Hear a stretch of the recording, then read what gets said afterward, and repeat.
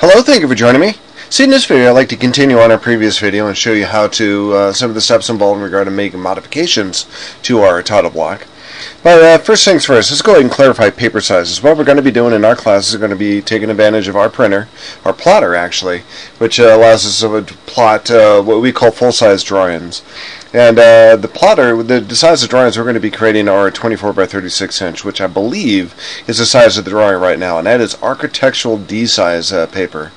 I may have mentioned ANSI D size in a previous video, but ANSI D size isn't quite correct. ANSI D is 22 by 34. There are a lot of different sizes. If you just type in paper size as a search option when you go to Google, Wikipedia is a really good resource for that. There's a lot of ANSI and architectural sizes. ANSI is more related to engineering drawings. As an electrical design engineer, Danny Yakimo used the ANSI D size 34 by 22 inch sheet. But here for the lab, since we're doing architectural work here, and you're going to be dealing with a lot of architectural drawings in your career at CW, we're going to use architectural D size, which is a 36 by 24 inch piece of paper. So, let's check our, because I haven't done this, let's go ahead and check this and make sure that we do have the right size paper. And one way to do this is just click on these dimensions, just like we've done before, and maybe move these around a little bit, and just to see what the size is. Okay, so that's 36 across the top, and that looked like it made itself a permanent dimension, just like anything in Revit Architecture, whether it's a family group, even dealing with paper like this, doing a sheet template, the dimension is still pretty much the same. So it's 36 across the top. Let's move that one over. That's 24 inches. So this is definitely ANSI D or architectural D size. Okay, enough said.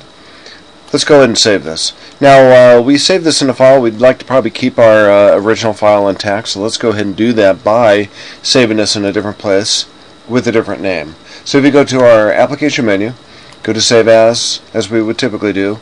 You can't save it as a project now because it really isn't a project, but it is a family. As a family, we can load back into a project. Let's take it out of that folder and put it in a folder of our choice. So I have a couple different, some title blocks already created here with the backup file here with the .0001 RFA file.